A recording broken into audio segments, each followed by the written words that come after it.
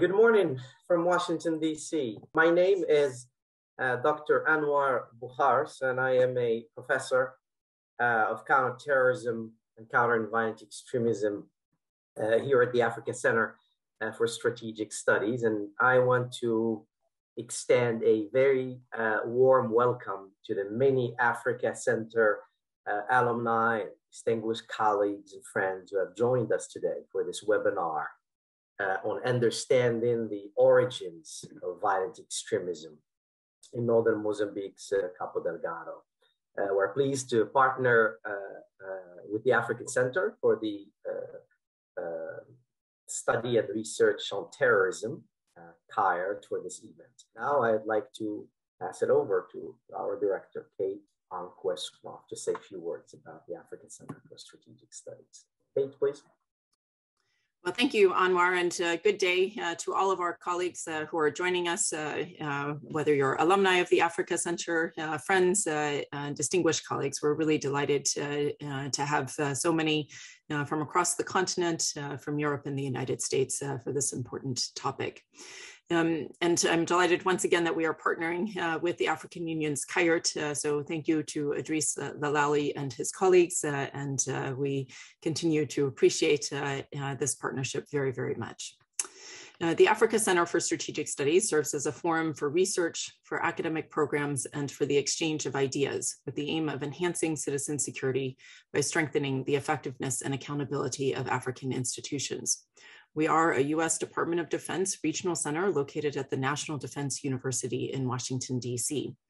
And we carry out our mission of advancing African security by expanding understanding, providing a trusted platform for dialogue, building enduring partnerships, and catalyzing strategic solutions. So accordingly, we seek to generate relevant insight and analysis that informs practitioners and policymakers on topical and emerging security challenges and trends, and on effective responses to dynamic and complex security challenges. And recognizing that addressing such serious issues can only come about through candid and thoughtful exchanges, the Africa Center provides opportunities for partners to exchange views on shared interests and sound practices. And by engaging together, all of us, military and civilian, governmental and civil society, national, regional, and international partners, we hope to reinforce that we all have valuable roles to play in mitigating the complex drivers of conflict and insecurity on the continent today through enduring and capable institutions. In this kind of dialogue, we believe, infused with real-world experiences and fresh analysis, such as we'll hear today, we hope provides an opportunity for continued learning and catalyzes concrete actions. And so thank you once again for joining us for this important discussion on what is happening in Mozambique and Cabo Delgado. Thank you to our panelists in advance for bringing us your expertise. And finally, thank you once again to CAIRT and Idris Lalali and his team for partnering together with us. Back to you, Anwar. Thank you, Kate. And now let's begin our webinar on understanding the origins of violent extremism in Cabo Delgado. And we have three distinguished panelists and one discussant, Idris Lalali, that will help us explore the causes, the origins and nature of violent extremism in northern Mozambique. So the security situation, as you know, in Mozambique's northern Cabo Delgado province has deteriorated at an alarming rate, endangering and forcibly displacing hundreds of thousands of people, threatening billions of dollars in foreign direct investments. Since October 2017, when a Islamic State-linked armed group Al-Sunnah al-Jama'ah, known locally as the Shabab, attacked police stations in Mozambique, de Praia, more than 1,300 civilians have been massacred, and over 500,000 civilians, or 1/4 of the local population of Cabo Delgado province, were displaced. About 250,000 of them are children. So the trajectory of civilian devastation resembles what has unfolded in other theaters, Sahel and the Chad Basin, even if the patterns, obviously, of violence remain distinct to northern Mozambique's. So we're in a situation where communities are trapped between violent extremists who have expanded their geographical bounds, the geographical bounds of their attacks and operations, and then you have government security forces, allied mercenaries and other forces whose reported heavy-handed security responses have exacerbated the plight of civilians. And the recent deployment of Rwandan soldiers and police to Cabo Delgado add yet another fighting force to the mix. So it's not yet clear how these forces will operate in a violent multi-actor system marked by high intergroup antagonisms and fulfill their state mission of restoring Mozambican state authority. But as experience of the Sahel and Somalia, it is not get any better, obviously, just by deploying regional and international forces. So the bottom line is that the trend lines are troubling. And unless state and regional authorities, as well as international actors, accurately understand the origins of an ongoing political economy that have made this region vulnerable to destabilization, efforts to counter it are not likely to succeed. And our three panelists and discussants will provide clarity of the structural causes, the drivers, and the dynamics underpinning violent extremism in northern Mozambique, particularly Cabo Delgado. They will help us better understand the local grievances, the dynamics specifically that enable a violent extremist group to emerge. And then how has the political economy, obviously, of the region exacerbated or fueled these grievances. So we are privileged to have Mr. Dino Mahtani with us today, and he joined Crisis Group as Africa Program Deputy Director in July 2019. He assists in developing the research agenda and shaping the analysis and reporting across the Africa Program, as well as contributing to specific research across the various projects. And Dino started his career as a journalist for Reuters, working on the Democratic Republic of Congo and Nigeria. And he subsequently reported as correspondent and then as energy correspondent for the Financial Times. And then we have Professor Adriano Alfredo Nuvunga, and he's a scholar and leading civil society activist in Mozambique. He's the director of the Center for Democracy and Development, public interest, nonprofit civil society organization, contributing to the building of resilient, inclusive, democratic, that respects Mozambican society. And until May 2018, Professor Nuvunga led the Center for Public Integrity. It's a reputable anti-corruption civil society organization in Mozambique. Professor Nuvunga teaches political science and governance at Mont Blanc University in Maputo, Mozambique. Then we have Jasmine Opperman. I understand she is having some technical problems, so we're hoping that she joins as soon as possible. And Ms. Jasmine Opperman is an expert in methodological risk analysis and the management of intelligence processes, operations, counterintelligence, covert activities, and analysis. She's a qualified as a risk analyst and holds a master's degree in history at the University of Johannesburg, South Africa. And her aptitude emanates from 19 years employment in formal intelligence strategies. And then we have our discussant, Mr. Idris Alali. He's the deputy director, he's the acting director and concurrently head of alert and prevention unit at the African Center for the Study and Research on Terrorism. And he's a member of the multidisciplinary team designated by the EU to launch the center. And among his primary responsibilities are leading the design and development of the center counterterrorism early warning system, managing a team of analysts that conduct policy analysis, studies, synthesis, and audits on terrorism in Africa. And Mr. Lalali is also leading a team of experts that evaluate counterterrorism capacity of African Union member states. So we'll go ahead and start with Dino. Dino, Sunnah wal Jama'ah, or as it is known locally, Shabab, first emerged as an armed group. It's my understanding in October 2017 when it attacked 3 police stations in Mozambique, the Praia, to free detained members of the group. Yet, not much is known about the group, strategic objectives, whose domestic and international support they rely on. So can you please, just start off with discussing the overall initiation and evolution of Ahl Sunnah wal Jama'ah? Thanks for the floor, and apologies for any background noise. I have some construction right above me. Yes, to look at the initiation and evolution of this group, you mentioned 2017. Of course, that's the date that's referred to as the initiation of the armed conflict itself, when the first shots were fired in Mozambique, the Praia town. Having said that, the phenomenon of Al-Shabaab, I won't call them Al-Sunnah wal Jama'ah, because actually, I mean, that is a nomenclature for the which means the community of the devout, and it was something of a slang name that was used and then faded out over time. The population refer to them as Al-Shabaab, which is really the youth, and that also, in a way,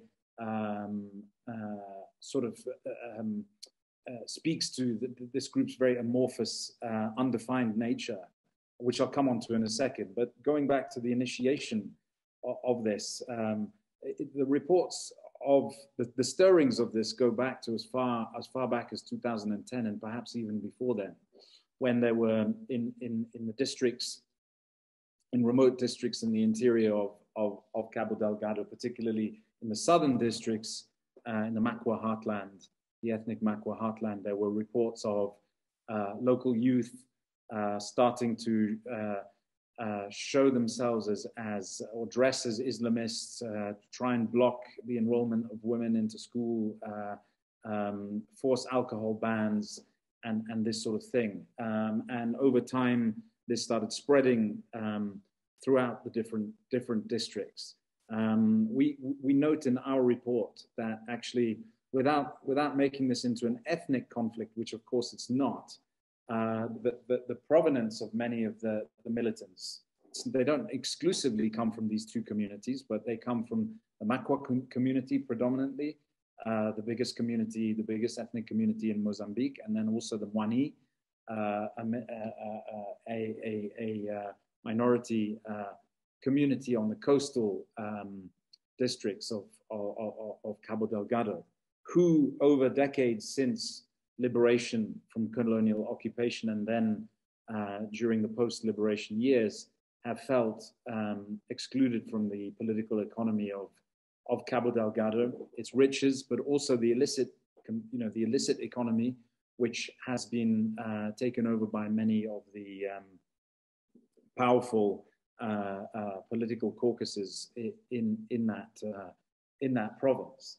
And over time, what we then saw, coinciding also with the return of a number of students who'd been sent abroad for religious instruction, and then when they came back around this time frame, there was almost a perfect storm of socioeconomic grievances, of ethnic asymmetries, of religious indoctrination starting to take root in the way that finally permeated this group and gave it a religious flavor. And then, of course, many of the young men also that were drawn into this are, and it's important to look at the demography of the people who have come into this group.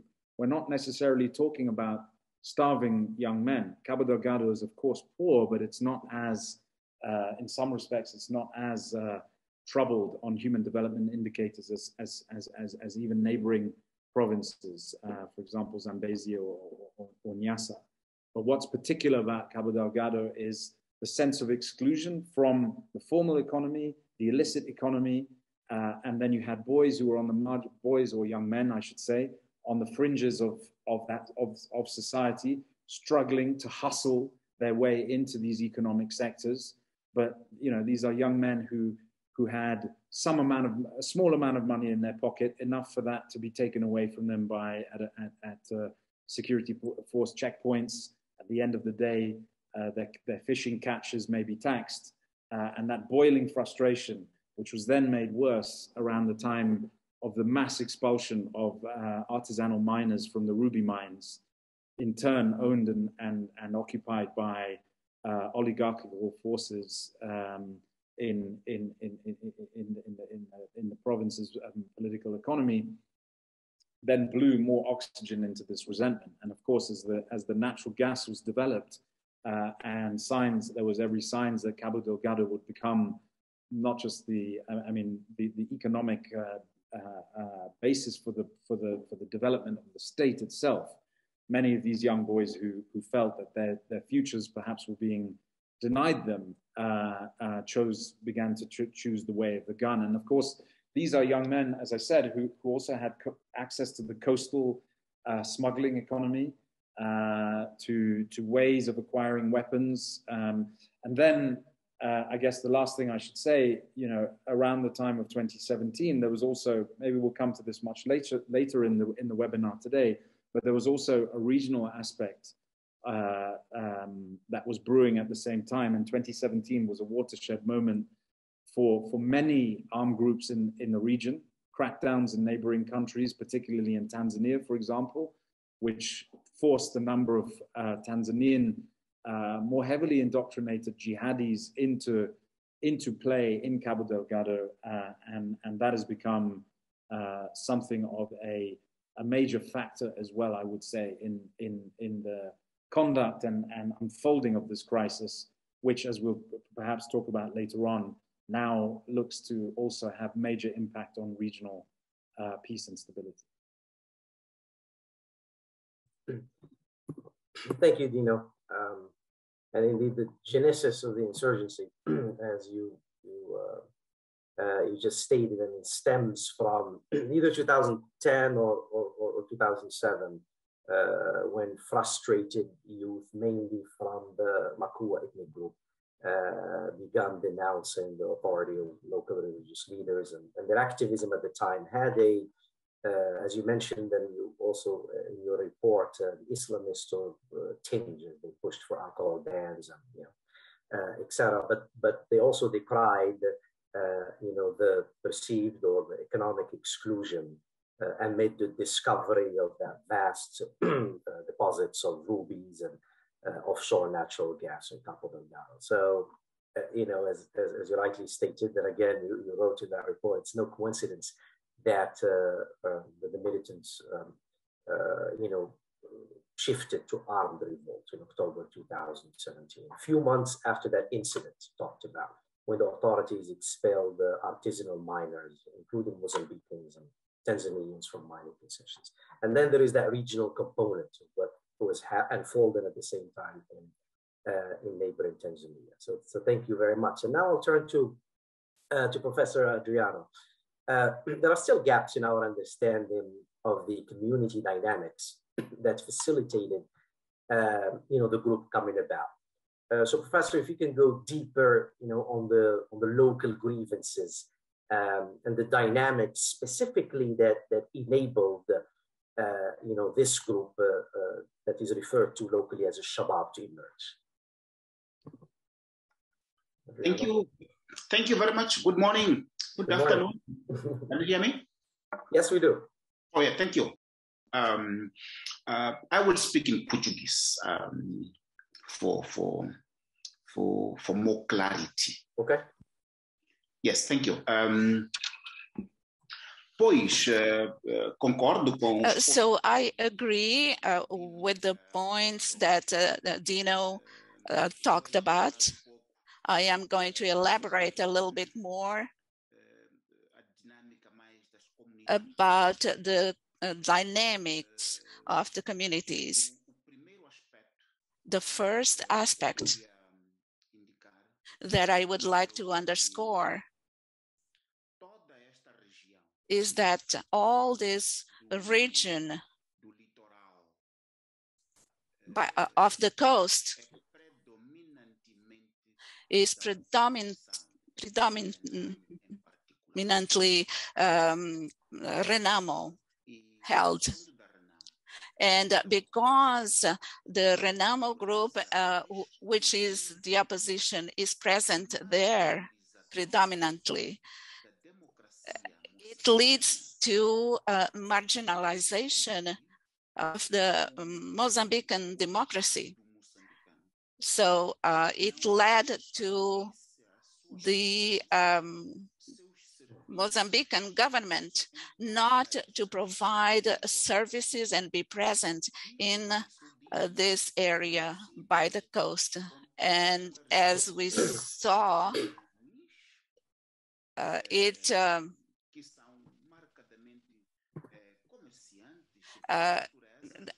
has many groups of traders and other groups that did not participate in the liberation struggle, and therefore they have always been marginalized and did not benefit from the government.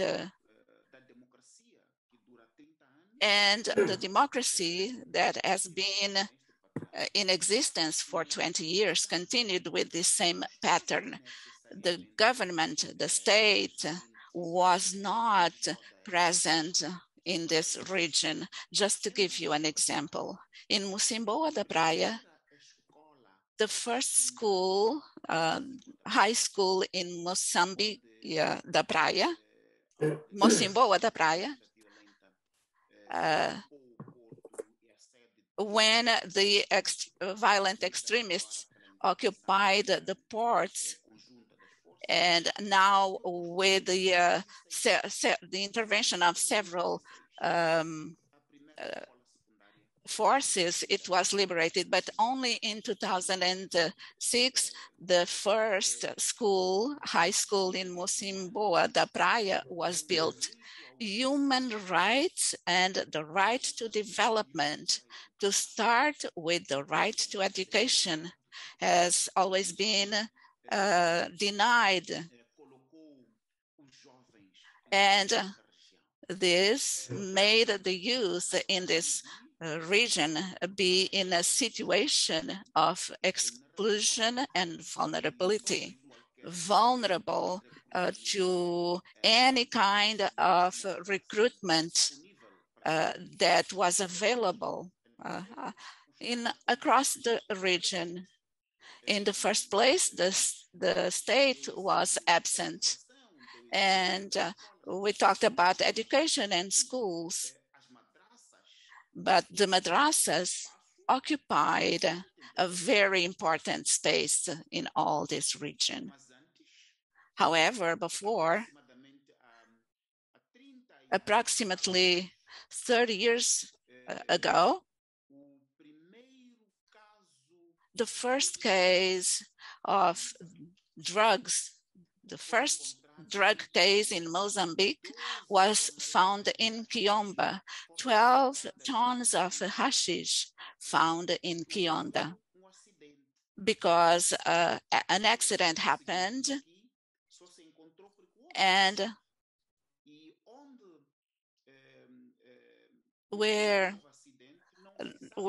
that's because there was an accident. If we didn't have that accident, we would not know how many cases like this, drug cases, took place. When the budget was cut, hashish was the main revenue source in Mozambique.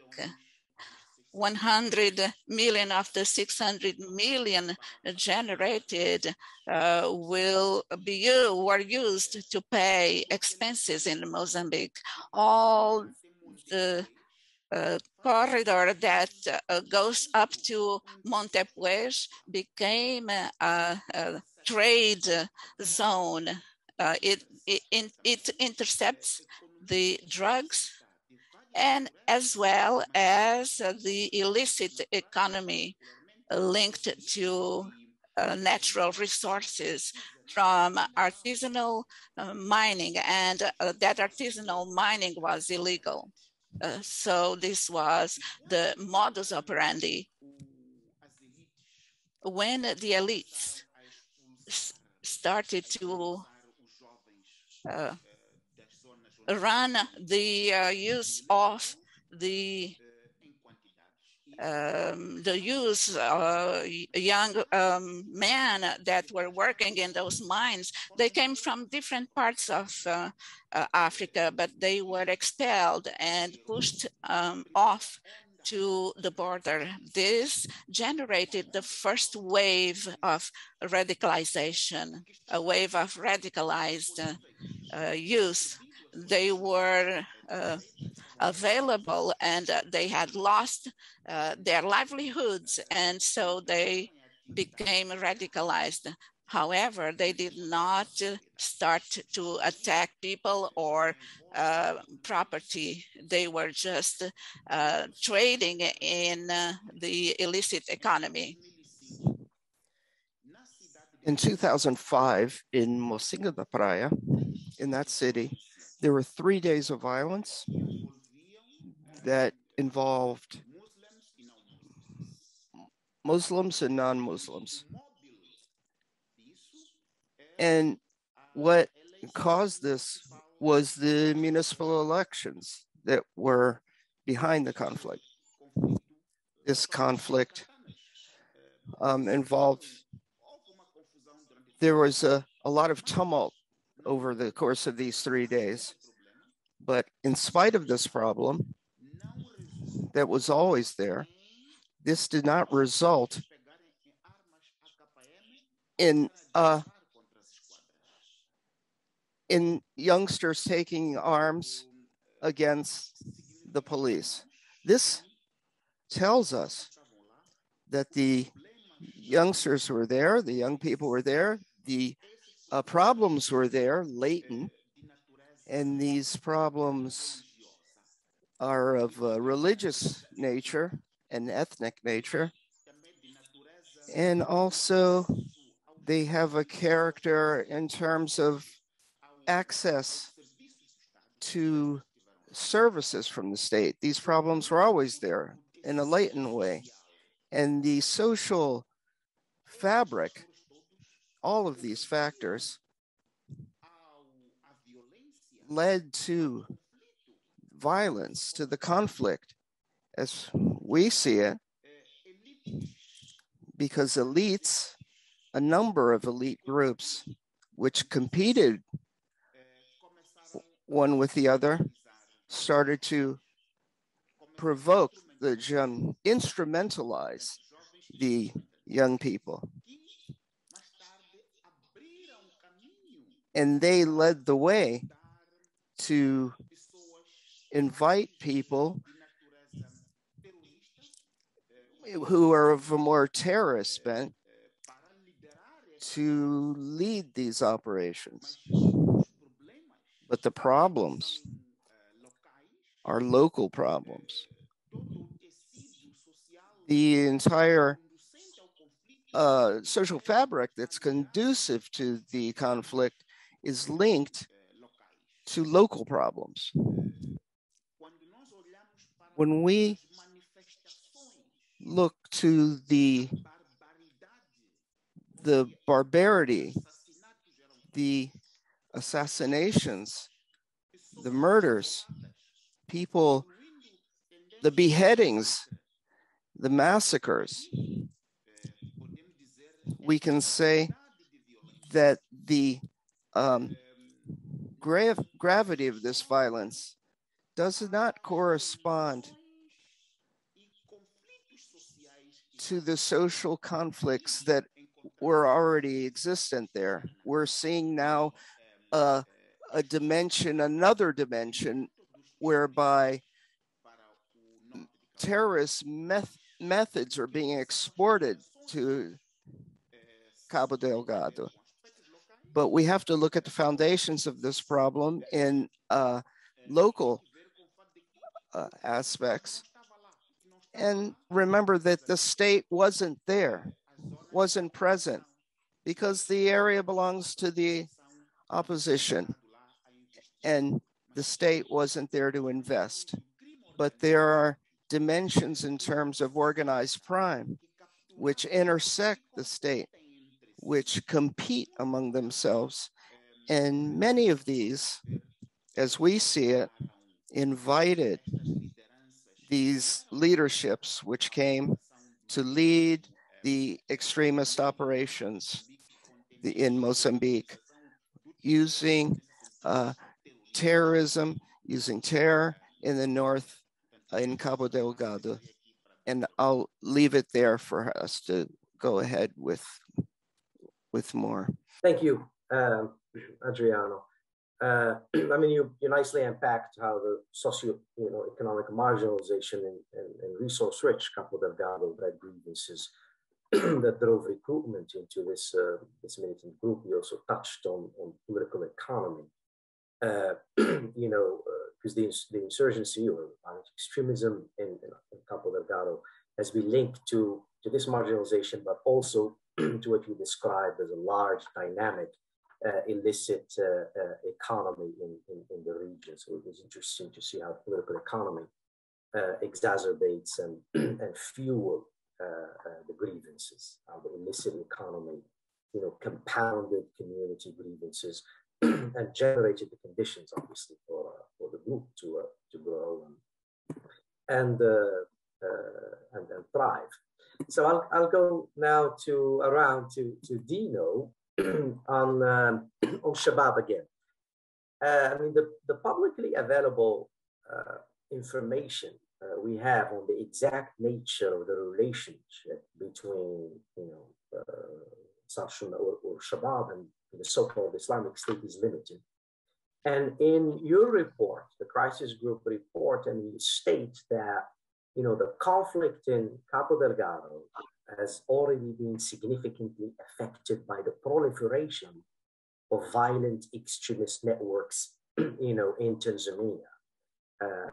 And you show how over the last decade, violent extremists in Mozambique's neighbor have come into confrontation with security forces there. So the question, is how meaningful are the group's foreign connections and affiliations and ongoing recruitment, obviously? And what are the dangers, if there are any, obviously, of overstating, attributing these, regional and global violent extremist relationships? So, Dino? Thanks. So this is a very complicated dimension to the story. I mean, in a nutshell, what we are seeing now is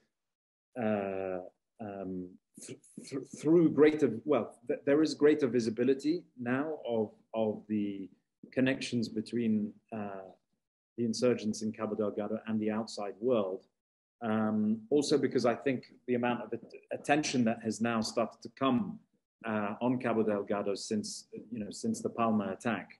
And so through more heavy investigation and research by different parties, we're starting to see more of a connection to the likes of Islamic State. But let me just go back to the beginning. The way that we have characterized this rebellion or this insurgency in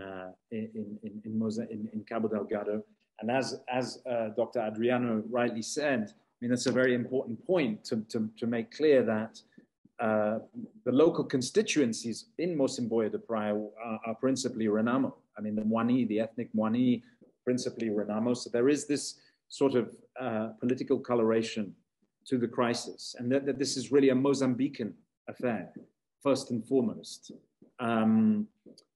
The rank and file and the majority of fighters are Mozambican. These are young men who are angry. Now, a good proportion of the senior leaders are certainly indoctrinated and are using the cloak of Islamic jihadism to present themselves as sort of millenarian warriors fighting against a corrupt state but also trying to implement Sharia law. and driving that narrative as a way to recruit more people into a sort of compelling movement on the ground. But actually, you know, when you look at the motivations of the local fighters, often they may start to desert or want to leave if their payments are not coming in. So they are partly motivated also by, you know, the privileges that the gun and perhaps, you know, illicit finances or money, recruitment money coming into their hands. That is a motivating factor. Now, as regards the foreign fighters, since 2017, it looks as if there has been sort of, as I mentioned before, this watershed moment in Mozambique, but also actually in the region, as it turns out. So I think I got to the point where we mentioned 2017, and that was a moment when the most heaviest crackdowns occurred in Tanzania, when Tanzania was shutting down various Islamist networks and particularly, you know, a group of young men associated with, many of them associated with actually the Al-Qaeda franchises of the Swahili coast, in turn connected to those in Kenya through madrasa organizations and religious organizations that in turn had a connection to Al-Shabaab in Somalia. Now, just to emphasize that that's all an Al-Qaeda strain of radicalization that has, you know, that follows down from Somalia down the Swahili coast. But nonetheless, these young men were expelled from or cracked down upon in Tanzania. Many of them drifted into Mozambique. They brought that ideology with them. They merged and fused with the Mozambican militants, and they have played a role of perhaps at times moving back into Tanzania, coming back and forth for different periods of the fighting. Now, in the period of the military operations, some of these men are also sort of playing a more transnational role. Now, it's through this sort of caucus of young men, Tanzanians but also Kenyans, that ISIS is trying to right now drill into, co-opt that network and bring it out of Al-Qaeda's camp into the ISIS camp, really through the dissemination of money. And there's a lot of money now being pumped through Kenya from financial cells in Kenya. And I believe the Kenyans have been doing, you know, making some important investigations and even an important arrest in the last few weeks of an ISIS financial cell that has been responsible not just for sending money into Tanzania and Mozambique, but also to Uganda and into Eastern DRC.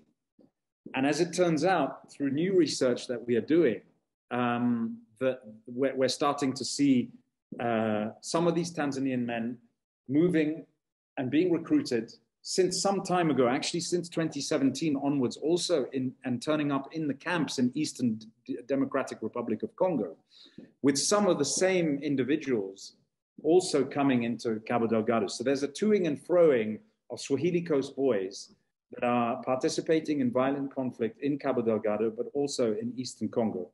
And, you know, the culmination of this seems to be right now, these terrorist threats or bomb plots that have been reported on in public in Rwanda and Uganda. Of course, Rwanda now being a part of the military partnership, you know, the international military partnership with Mozambique to defeat Al-Shabaab. Bomb plots in Kampala and Kigali being unraveled, and investigations there show that there are connections to the camps in Eastern Congo. New research that we're doing also sort of gives more credibility to reports of Mozambicans in the past who've been trained in these camps in Eastern Congo. So what are the implications of this? I think the policy here is that remains what we highlighted in our report in June, which is you have to make a distinction between the Mozambicans and the foreigners. And understand that the genesis of this crisis really is a Mozambican crisis with a foreign plug-in. And so you have to have a policy that deals with those two phenomena in different ways.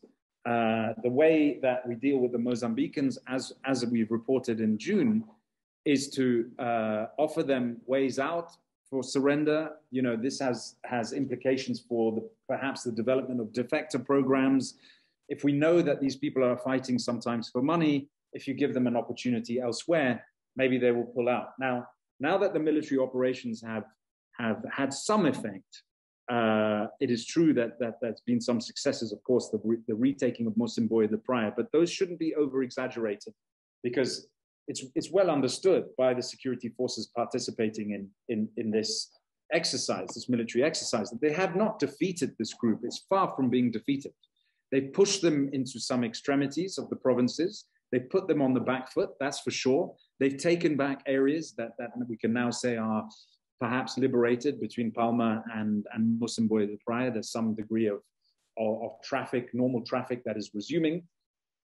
But it's far from clear whether this movement is defeated.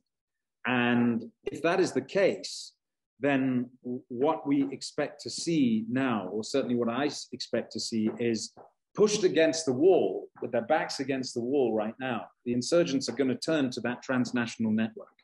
And that transnational network, as I've described, with the implication of Tanzanians, with their connections to the training camps in Eastern Congo, where direction is coming out in terms of the dissemination of how to blow up improvised explosive devices. We're looking at a financial recruitment and IED proliferation network that is starting to unfold in the region. So if the Mozambican insurgents do not have a way out, they may well turn to this to the more extreme factions, to the transnational networks, to seek assistance, and that will have implications for not just security on the battlefield, where the international forces, both in terms of the Force Intervention Brigade in Eastern Congo, which is basically a SADC, a Southern African plus Kenyan military forces under blue helmets, and then obviously the Rwandans and the SADC forces in Cabo Delgado, they will then perhaps be faced with more asymmetric tactics on the ground. We've not seen IEDs start blowing up on the battlefield, but they've attempted to make some poorly constructed versions of IEDs that for now, thankfully, have not had much impact. But looking at what's been unfolding in Kigali and Kampala in terms of attempts to actually detonate bombs in capital cities, you see now that the intent and the security alert has also gone up in Kenya, by the way, that there is this blowback now coming back into the region, and the Mozambican insurgency is part of that regional story. So policy-wise, just to reiterate, to answer your, also just to reflect on your point about characterizing all of this as terrorism as well. Now, if international policymakers only look at this from a battlefield perspective and say they're terrorists on the ground in Mozambique and also in the camps now affiliated with ISIS in Eastern Congo, let's go and kill them. You have this militarized solution. I mean, this is what we want to try and avoid, where the only tool that is being used is military force. Because even Mozambican officials have admitted to me back in March, April this year, that they know that they will never defeat this movement. It is a grassroots, it comes out of the communities. So there has to be some resolution dialogue that takes place in the end to take away the youth, reverse the flow of recruitment of the youth into the hands of Al-Shabaab and towards the state, so that they then don't present themselves as an opportunity for the transnational jihadis to plug in. And the solution for the transnational jihadis is more to do with law enforcement cooperation, intelligence cooperation, judicial cooperation, to make the kinds of interdictions and arrests that really need to start happening. As far as I'm concerned, I mean, you all know that Uganda and Rwanda, for example, it's well known and it's been written about in public, they're in political difficulties at the moment, and there isn't the kind of cooperation that they may well have had in the past.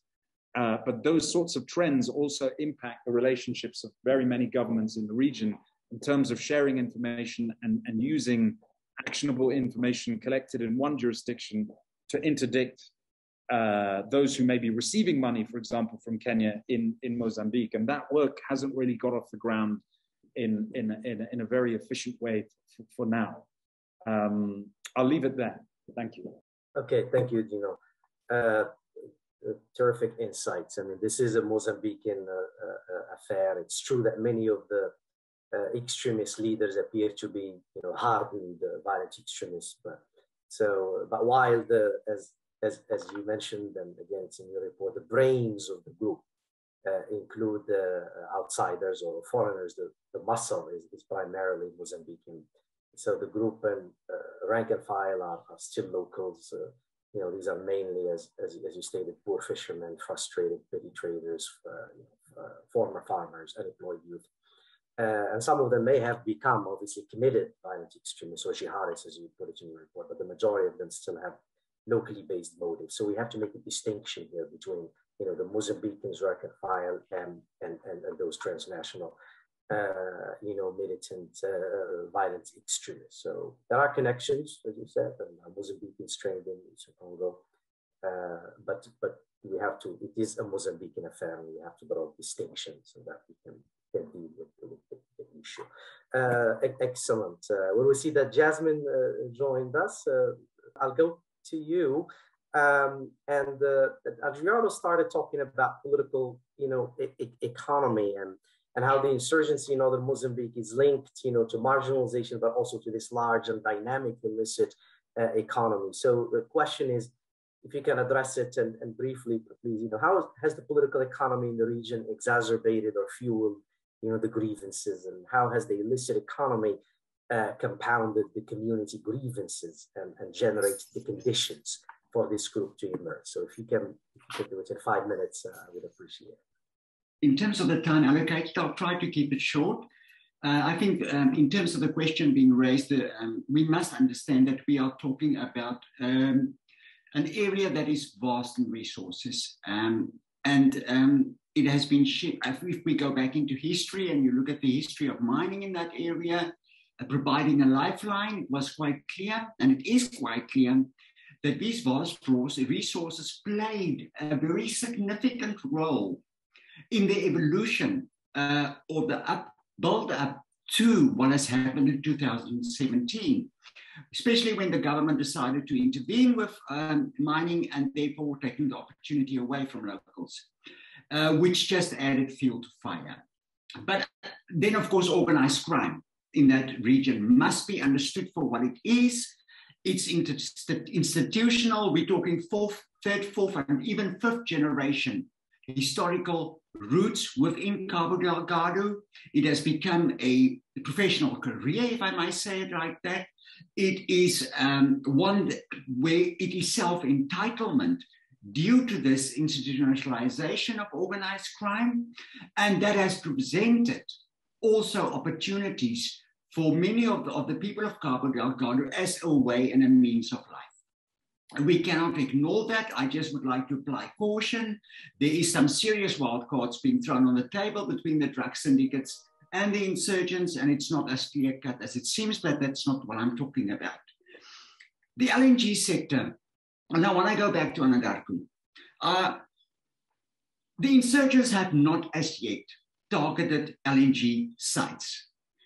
Has the LNG sector and the way they have been expanded in Cabo Delgado played a significant push or even pull factor?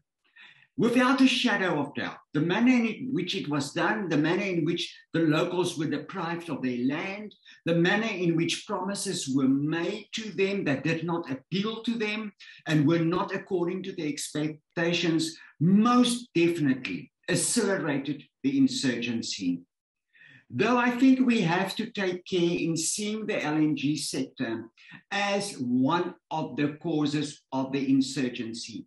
My humble point of view is, irrespective of the LNG sector, what we are seeing in Cabo Delgado would have taken place. It may have taken much longer to where we are today, but quite clearly, the LNG sector has not lived up to expectations. The manner in which the people and the forgotten Cabo Delgado gained just further opposition from locals in terms of what people expected in terms of employment, immediate benefits, and also, sadly, where you had Western companies with Western ideas of development not being applicable to the expectations of the local people of Cabo Delgado, created immense schisms within Cabo Delgado. And that resulted and played a significant role in the frustration we are seeing at play. But added to that, and I think this we cannot make a distinction, is what has happened since then is that we are seeing a policy or an objective of creating as quickly as possible a security corridor around the LNG sites, and I'm specifically moving up to Palma, where we are seeing that Rwanda is being deployed. Quite clearly the end objective is one of the security corridor. And that then, and up until today, we are seeing frustrations with this exclusive type of policy intervention or counterinsurgency intervention aimed at who? Who is going to benefit at the end of the day of such a corridor? Who is going to control it? And who's going to make the money out of this? Yet again, the forgotten Cabo Delgado, irrespective of its vast resources, irrespective, what we should come to realize by now is to listen to the locals and what their expectations are sadly being ignored. And so I have not heard what the other presenters have said, so mind me if I repeat. So the LNG sites, yes, they might have escaped being targeted, but that they are playing a tremendous or a highly intensified role in the psyche of the locals cannot be ignored. And with that, how officials in Maputo will respond and deal with this matter. There are currently indications that officials are not as satisfied with Rwanda out of Maputo. And one can most likely attribute it, and I do not have clear-cut evidence, but one can imagine if one looks at the history of Cabo Delgado and the financial resources that just merely drifted down to the southern part into Maputo, being involved in certain organized crime activities for self-enrichment, will again start showing its face. Officials have been cut off their lifelines, their economic and financial benefits, and the longer Rwanda stays there, the longer these sites are being secured, and the longer organized crime syndicates are struggling to re-establish and refunction, as we have seen in the history of Mozambique. It will create not only tensions between the locals and the forces, but also at an official level and a diplomatic level that will have economic implications. I don't want to go into too much detail about this one, but what I want to say is the following. Dino has referred to the issue of what can be done about the insurgency and how to deal with it. The problem, I think, at the end of the day is if we start talking development, if we start talking about the expectations of people, the LNG companies must start listening to the voices of the locals.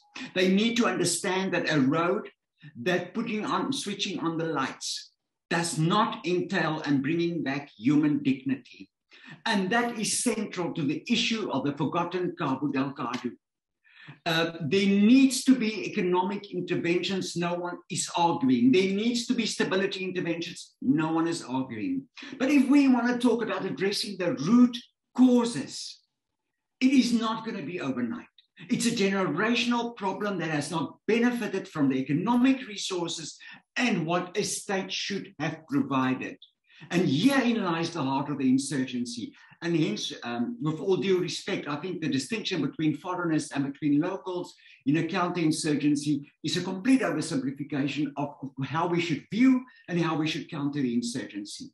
But if one looks at the youth, how they have started joining in Mozambique prior, during the time it was in control of the insurgents, clearly the forgotten Cabo Delgado, the neglect and the limited opportunities available has to start at its lowest level, the foundational level, where the people of Cabo Delgado starts trusting the government again, starts trusting officials again and the security forces.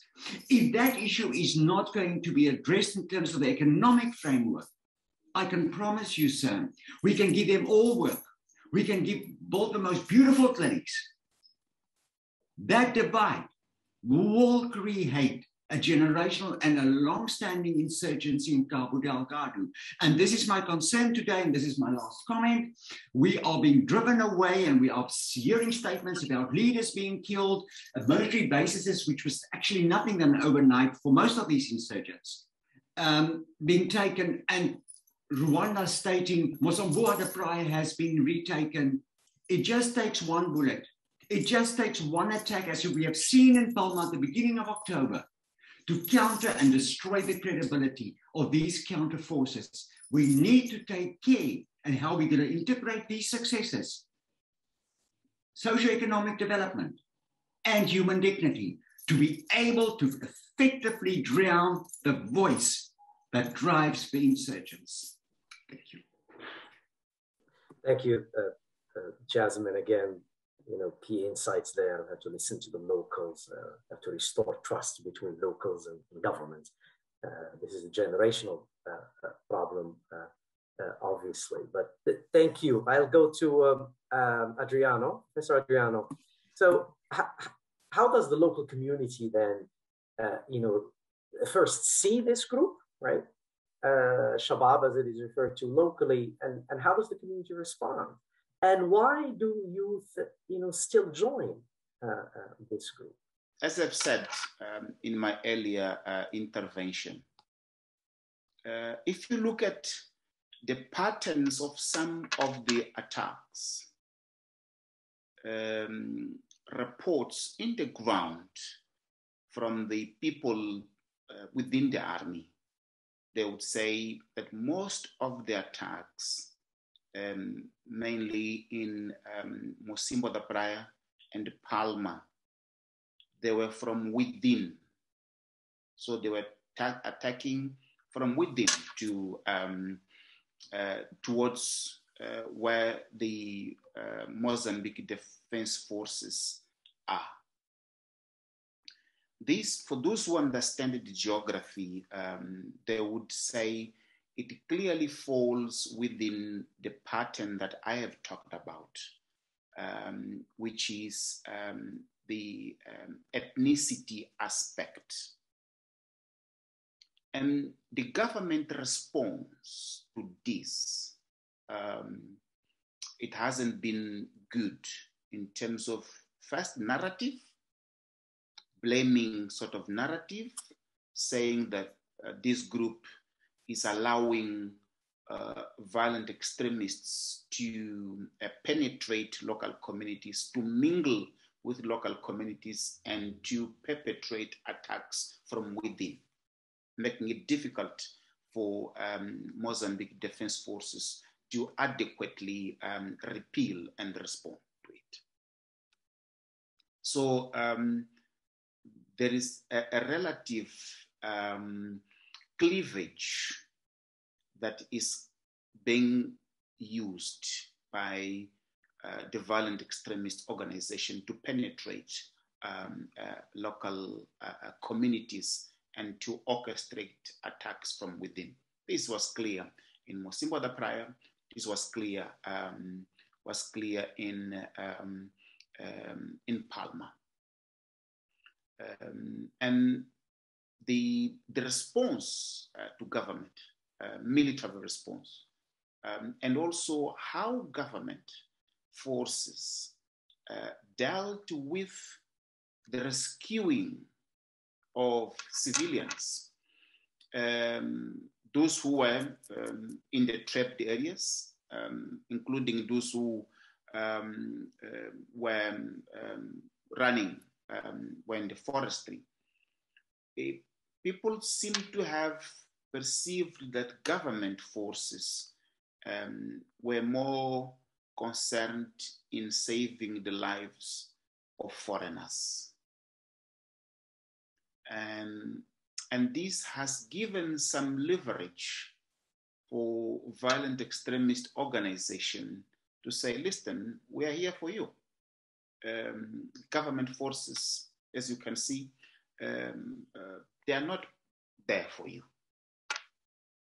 And next to it, how government has responded in terms of, in relation to those who were trying to flee and to present themselves to the authorities as being victims. At a policy level, not good. Government responded with suspicious towards those locals, and the overall narrative and some of the footages that we have seen. I recall a shocking video, really a shocking video. Each and every time it comes to my mind, you go in tears. That woman in Musimo da Praia, she was executed. She was naked. Can you imagine a woman of the age of my mother to be executed with 36 bullets? And her clothes was taken off. This is Africa. You don't do that. And so it has sparked suspicious vis-a-vis authorities and also disbelief. I'm not saying that the local communities believe the more violent extremists, but it has created distance in relation to government defense forces as they were seen by locals and human rights organizations as committing and violating human rights, not only in terms of overall negation of right to development, but really brutality and atrocities. And let us also go back how government initially responded using private military groups that they have not always been behaving well. So this has created and has to some extent contributed into violent extremists having a constituency, and also how the IDPs they were treated. You go to the camps now, IDPs, they want to return to their ancestral lands. It's not because it is safe out there. It's because they don't feel well treated where they are, and with the response from government not adequate, and the narrative. There is growing change in terms of, you look at the governor of Cabo Delgado, he's responding very well, not only in terms of attitude, but also in terms of narrative. But overall, there is militarization. And this has given local communities a sense that, I wouldn't say close, but you'd see some links, and those links they have been used for recruitment, and clearly because you don't see a significant change in the way that government is behaving in relation to human rights, in relation to dialogue, but more importantly, in relation to whether the avenues are being put in place for those who want to run away, for those who want to present themselves to be welcomed, to be treated very well. So they're looked at with suspicions. And this, it has further radicalized young people to the point that until the deployment of the Rwandese and SADC forces, there were indications that recruitment was taking place. And now there is this military intervention. There is this triumphalistic discourse that they have defeated them. Not clear really what is happening at the moment. Research is needed to see what is happening with the violent extremists who were fighting. There are indications that the key leaders might have fled to other countries, but where are those who were fighting? One, two, is it really true that young people are not further radicalizing, or the youth are not being recruited? I have to say that the RDF and SADC, particularly RDF, because of its Swahili language, and also their training, etc. They seem to be moving closer to hearts and minds of local communities, but we are still waiting to see change vis-a-vis the defense forces on how they treat local communities, and that might stop, because at the moment we haven't really seen that.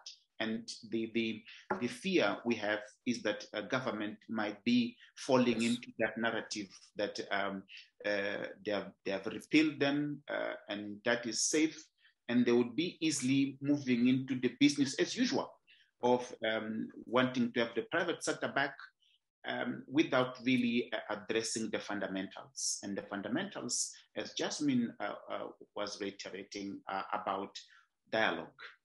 An inclusive dialogue, which would pave the way not only for the aspects of political economy to be addressed, which are out there.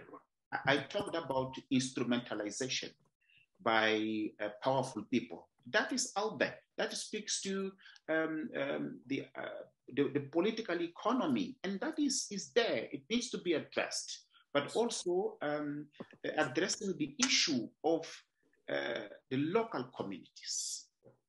Local communities are not being treated well. You arrive in Pemba, you feel the tension, and particularly when it comes to freedoms of the people. Activists like us to have access to local communities. It is as if those are not Mozambicans enjoying their full rights, that you have to answer questions as to why you want to talk to them. That is not good. This needs to be addressed, and this it is not stopping the feeling of the young people to be available for recruitment. Exactly. All right, thank you, Adriano. And now I'll turn it over to our discussant, Idris. And just for our audience and participants, please, you can submit questions into the chat at any time. While Idris is our discussant, provide his comments. So thank you. Over to you, Idris, and thank you for your patience. Thank you, Anwar. Honestly speaking, in terms of discussant, there isn't much to say. You have three brilliant panelists who I know personally. I had a pleasure of meeting Jasmine a few months back when we were consulting from the African perspective. You remember the discussion we had with Fiona, Jasmine, and then Adriano, I spoke to him when I was last in Mozambique, and Dino, brilliant panelist. We exchanged a few, just recently, and I think they've painted a clear picture. And I cannot help myself but draw parallels between what's happening in Mozambique and Mali and the Sahel in general. Let's just speak about Mali. And, the last time I was in Mozambique, I was just telling the officials and Adriano himself, and I said, well, it feels like the same dynamics that we saw in Mali we're seeing in Mozambique. And I hope, just cross my fingers, that we don't end up like having a rerun of Mali mistakes, or the mistakes that we did in Mali with this hard security approach to the issue, and a small problem which is much more linked to development, like was presented by Jasmine, issues that will take quite some time. These are maybe a policy, I wouldn't say a policy, but some bad decisions that were taken at the capital which backfired. If you don't develop certain parts of your country, then it will come down and haunt you at some point or another. And I think what happened in Mali is now happening in Mozambique, where, you know, for some political reasons, you will alienate and marginalize sections of your community who they are left on their own. If you don't have a school since 2006, you only have a high school, then why do you wonder and are amazed that these guys or people are going to madrasas? They will go to whatever shed or hut that provides education to them. In terms of business and providing for their families, illegal and illicit business is what makes these people live. You know, unfortunately, we're still looking at in many of our countries at the bottom Maslow hierarchy of needs: basic, education, health, and access to basic services, and this is where we're failing. And I do agree with all panelists that this hard military security approach is not the only solution. I would caution against these quickly, I would say, overstated claims of victory. There is no victory against an enemy that is, looks and functions on the long term. We've seen it with the Taliban. We're going to see it again with many of the terrorist groups here. We might punch them and batter them, but they're here. For me, I always see it as being a strategic retreat. They're hiding in the forest, but they're going back into their own communities because they are serving the purpose and the grievances, or at least giving the indication that they are responding to the grievances of local communities. So the protection is within the communities themselves.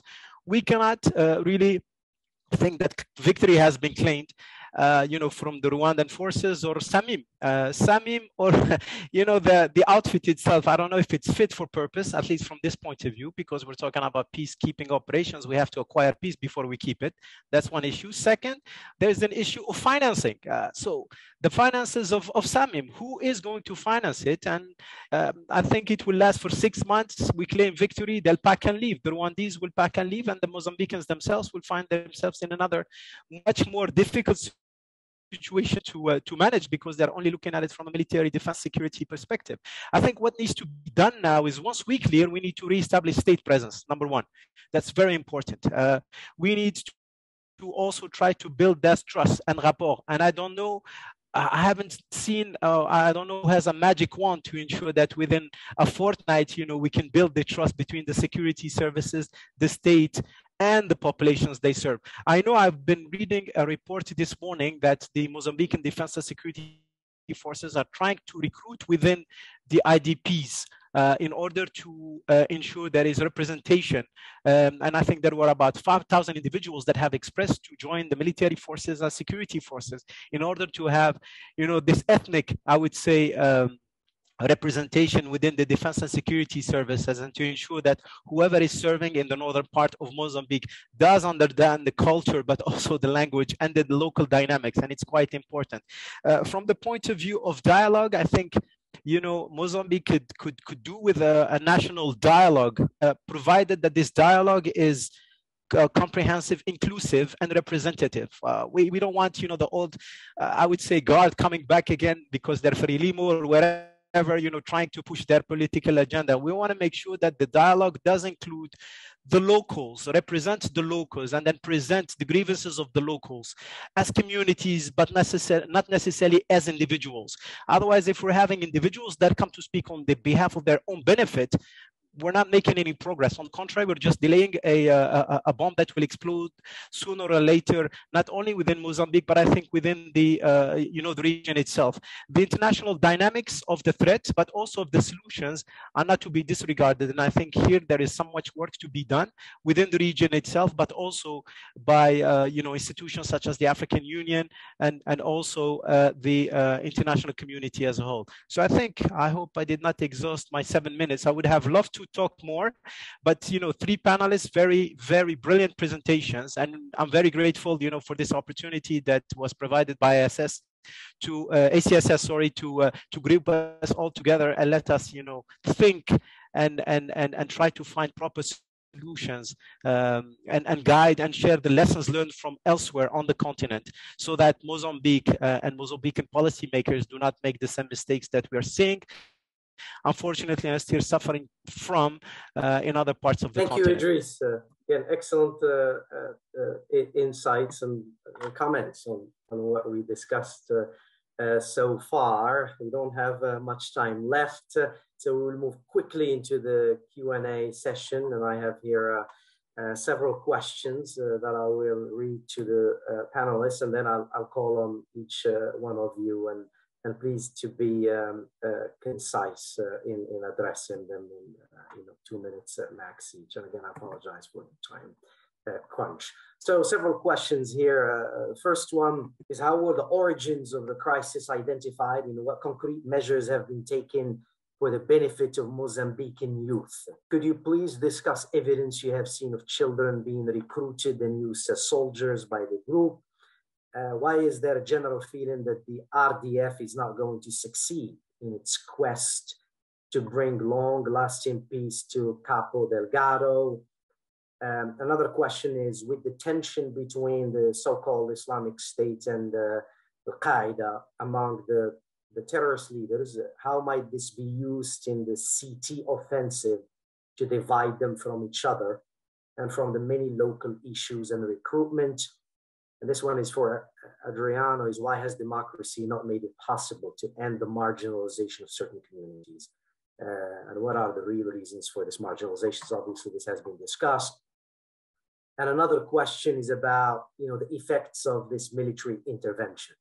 And the last one is, we have to, what you guys, what you addressed is there are some genuine concerns about what trigger violent extremism, and shouldn't we focus on the social issues instead of going full throttle militarily? So there are many, many other questions, but I think I'll stop here, and I will go to Dino. On the issue of what has been provided to the youth, I mean, there are development plans that are now coming out of the Mozambican ministries, backed by hundreds of millions of dollars of donor funds channeled through the World Bank. So that there are the resources there. The question is whether those resources are going to be channeled in a way that actually addresses not just development issues, but also developing developing the basis of local economies in a conflict situation. There's a distinction between that, and therefore that development money ought to be twinned with initially in ways that can be used to rebuild confidence with the population, to also use or to interact with young men who come out of the insurgency as a way to reverse the flow of recruitment, use these young men not just as defectors, but also as ways to communicate back to others in the insurgency, and to effectively have an effective DDR program. And that means that the government plans really also need to be consulted with local population and engaging with local civil society structures that work around local government structures, so that there is a real sort of social dialogue between the state and the people as this development is channeled in. Otherwise, it stands to be misunderstood again by the population or understood by the population as patronage money running into the hands of local local economic actors who will benefit, and not the population itself. On the question of, just very quickly, on the question of Rwandan intervention, speaking to the Rwandan authorities, their vision of this looks to be something that might be there for the long term. Well, I would caution that actually, but beyond the short term, I would say that they have a vision that looks to not just counterterrorism operations, which is what they pursued at the very beginning of this military intervention, but then shift towards peace building.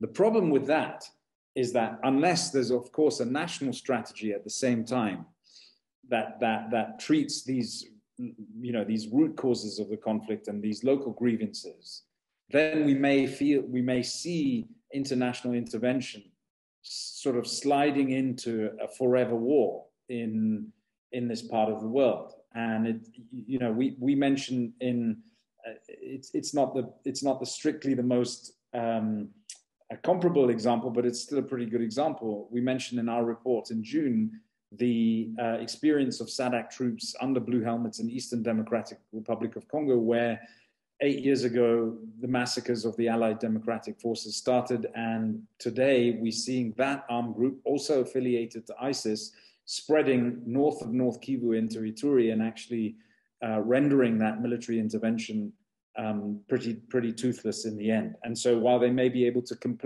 claim, victories along the way, victories in battles, they're losing the war. And that is something that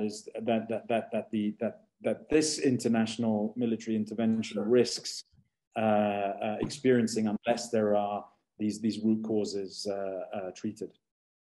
Sure. Thank you, Dino. And I see that Idris have to leave us. So thank you so much, Idris, for your insights. Much appreciated.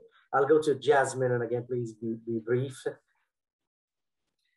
Thank you so much. And thank you for ending with the forever war scenario, highly depressing. I will focus quickly on where we stand with the foreign forces in Cabo Delgado. And the level of coordination. And then I would also like briefly look at the child soldiers that has been raised, and then the AQ ISIS question related. Professor, nice to see you on the panel again. It's the only time we meet, but hopefully we'll meet again. What is happening on boots on the ground in Cabo Delgado? I am briefly, and I don't have time, there is currently no trust between the Rwanda forces and SAMIM.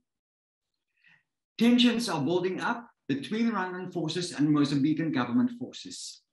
The reason for that is an old problem, that of information being leaked to insurgents according to Rwandans. Hence, they do not want to cooperate and they do not want to fight with Mozambican Defense Force soldiers on their side because of the precise execution of ambushes when joint operations was launched.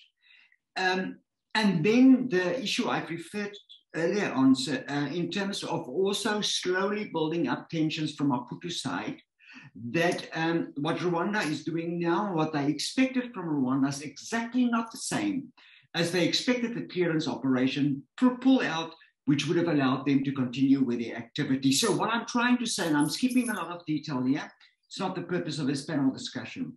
There are serious tensions in Cabo Delgado, and Dino referred to the forever war. It always starts at the diplomatic level, and how this matter will play out at diplomatic level. SAMIM will not easily withdraw for as long as Rwanda is present. There is a Cold War situation, and it's maybe a bit exaggerating, but you get my message. The whole issue of Rwanda wanting to be the whole and the gladiator of Southern Africa, bringing peace, SAMIM saying, SADC saying, no, we will take care of our problems. That must be seen against the background of years of diplomatic tensions between, for instance, South Africa and Rwanda. And then, of course, the whole issue of Iraqification with France. I know there's a lot of debate on who's paying the bill and who's footing the bill. I'll reserve comments on that. But what is clear is that the militarization in itself is fragmented, is playing out in Cabo Delgado. And that is going to result in standing deployments for other objectives than merely defeating the insurgency. And that is my concern, Dino, in terms of the issue that you raised on a forever war. That yes, we might see a forever presence, but for completely different reasons. And yet again, the people of Cabo Delgado will lose out as they don't become centrifugal to this process. I move on. Child soldiers, I'll quickly run through this one. I said in an interview with Mozambique Pride was the biggest mistake ever made by government. And indeed, if you start talking about child soldiers, we have to ask ourselves, what is a child soldier? When is a boy a mature adult according to Makonde, to Mawani? And we have to understand and respect their traditions and when they are being defined as such. But what is clear is, whilst in Mozambique prior, women and children were provided, or young girls and young boys were provided with extensive training, extensive security checks. If I mean security checks, is watching them, seeing who they can rely on, and from there training took place. Now, this training that did happen at Mozambique prior was most definitely not how to hold the peace, but how to kill and how to make war. Yes, if you could ask me, do I have a photo or a video? No, I do not have. But surely it doesn't take much to see that these young children has already started with an identification like the Lord Resistance Army, where violence has become the way of life. And they will not be shy in terms of being used and even demonstrate their power. And this is my concern. It becomes a generational culture setting in, and that has to be broken. On Al-Qaeda and the Islamic State shortly, I do not foresee for the immediate future we will have an Al-Qaeda Islamic State divide in Cabo Delgado.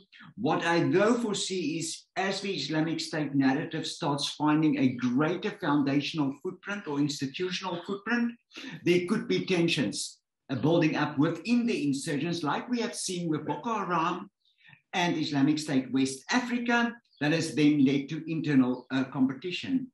But for now, this remains still absent with the little access I have. I have no evidence that there are tensions, that there are different groups. The insurgents are clearly set now on withdrawal, lie low, where they are. I wish I could answer that question. But it's clear that the extremist narrative is going to have a big problem in finding in a region the mass support, for instance, what they have in Lake Chad, Mali. But the longer it lasts on, the greater the opportunity for that. Sorry, I'm rushing through a few ideas quickly, sir, but in a nutshell, if you can call that a nutshell, I don't know. Much appreciated. Thank you. Very, very insightful again. So I'll go the last, Adriano, please be very, very brief, 2 minutes max, please.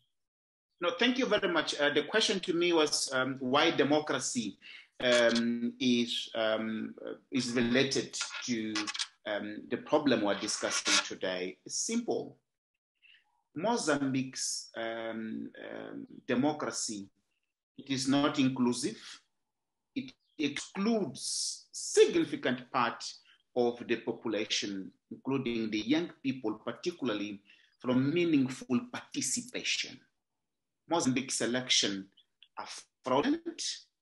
In the last election, it was almost a no election with the killing of human rights defenders.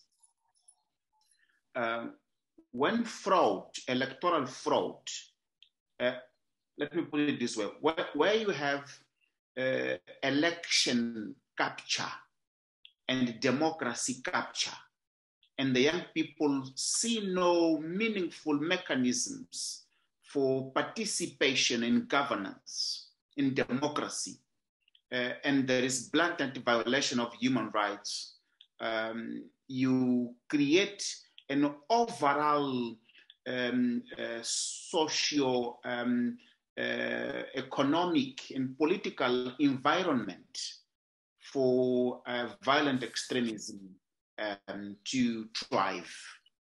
This is the reality in the context of Mozambique. Thank you. Excellent.